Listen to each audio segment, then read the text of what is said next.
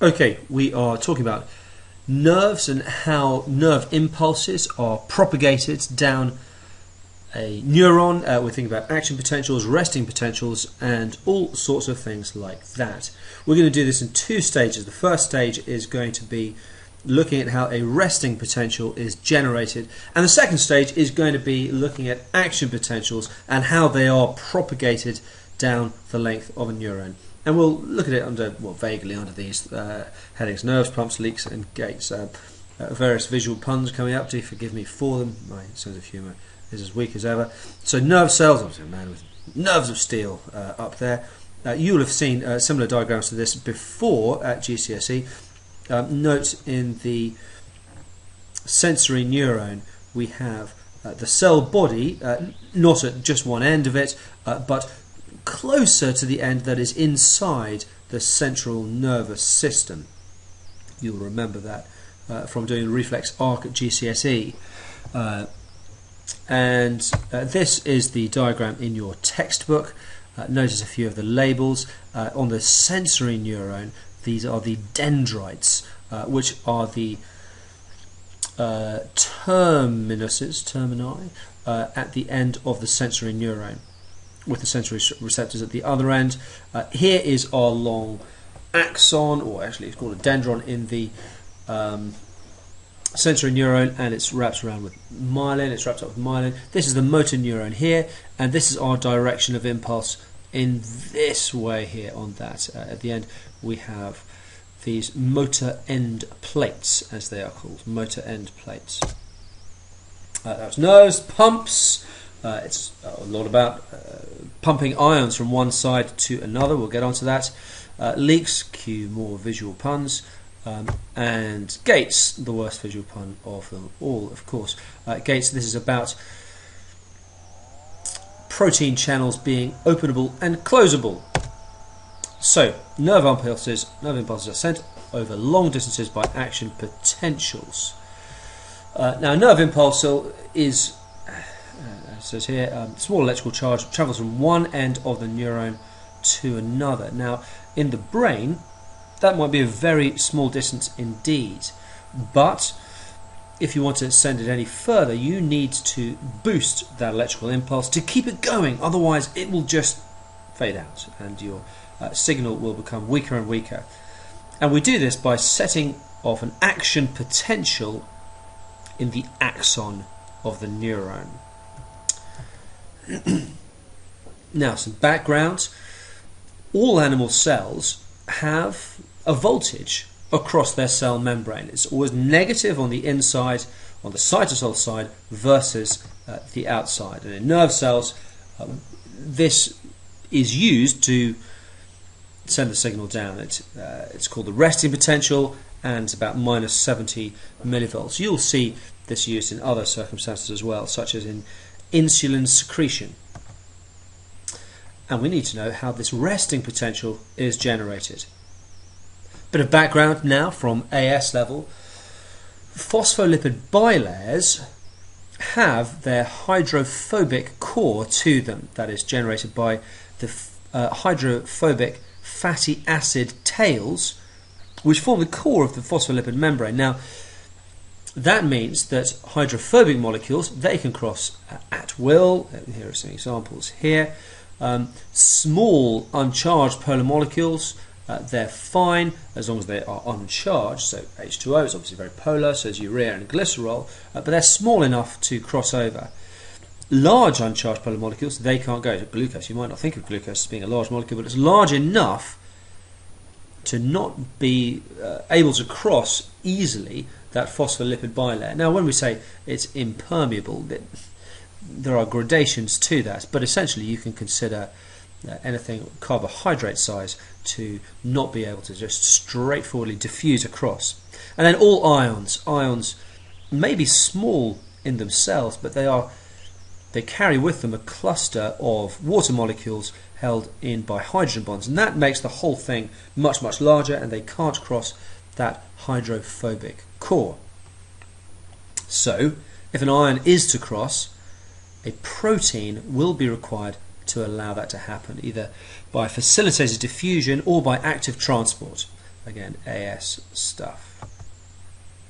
So, from that, if we pump ions across a membrane, they will stay there. They will stay on that side and only come back very slowly unless we've got another protein channel to bring them back. And here is such a pump. Now this animation happens really, really quickly.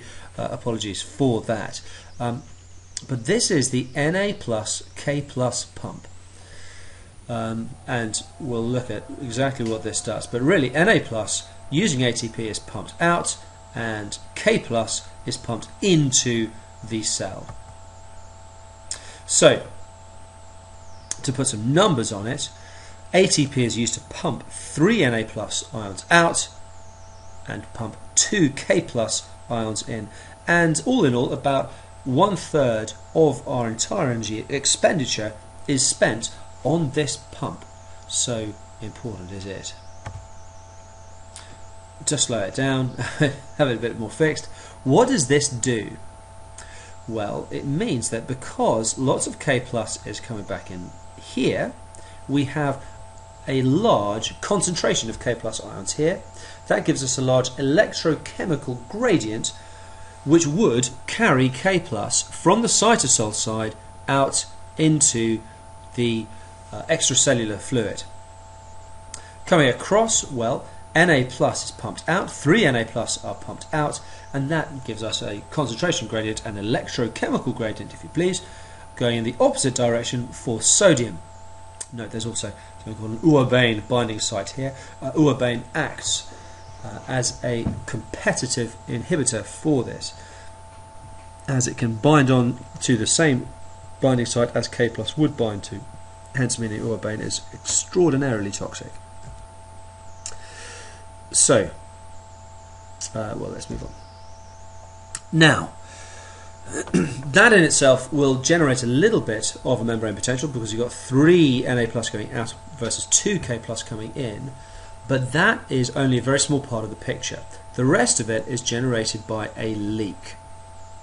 Now, as we recall, potassium is high inside the cell and low outside, and there are these potassium ion leak channels which are always open and allow potassium to slowly leak back out of the cytosol, back out of the cell, down that concentration gradient. Now, because they are cations, they are positively charged ions, they are leaving the cell and they're generating a charge imbalance, making the inside of the cell membrane, the cytosol side of the cell membrane, negative versus that charge outside, and this is the resting potential. So in diagrammatic form we have all these K plus, here we go, all these K plus slowly leaking out this way, and as positive charges leave the cell, well, so they leave a negative charge behind and they generate a positive charge on the outside of the cell. So the inside of the cell is going to be negatively charged, and that is the resting potential. Now, there are a couple of other things which contribute to this. There are these negatively charged proteins, so they are anionic proteins which are on the cytosolic side of the cell membrane, and there are nucleic acids as well. Nucleic acids are negatively charged. But all in all, this generates our resting potential of minus, well, it says minus 60 here, but really minus 70 millivolts. Oh, yes, there's our little label. Another image of it. Now, the initial experiments were done literally by sticking a glass electrode inside the neuron itself, inside the axon of a neuron. So very, very careful experiment, very difficult experimental technique. We only need a small number of potassium ions to generate this minus 70 millivolts. So the pump, the Na plus K plus pump, easily maintains this concentration gradient. A tiny amount of Na plus ions, sodium ions, do leak back in, so there is some sort of a balance, but not nearly enough to balance that charge. The K plus leak out much more readily than Na plus leak back in. So, in summary, the Na plus K plus pump drives 3 Na plus out of the cell, bringing only 2 K plus back in, and that gives a small charge imbalance. K plus leak channels are open, allowing K plus to leak back out of the cell down this electrochemical gradient, and we have more K plus leaking out than Na plus leaking back in. Also contributing are these large anions such as proteins and nucleic acids inside the cell, and all this in total generates our negative charge, our resting potential, relative to the outside of minus 70 millivolts. So make sure you're clear on all of these points before you go on to the next video about the action potential.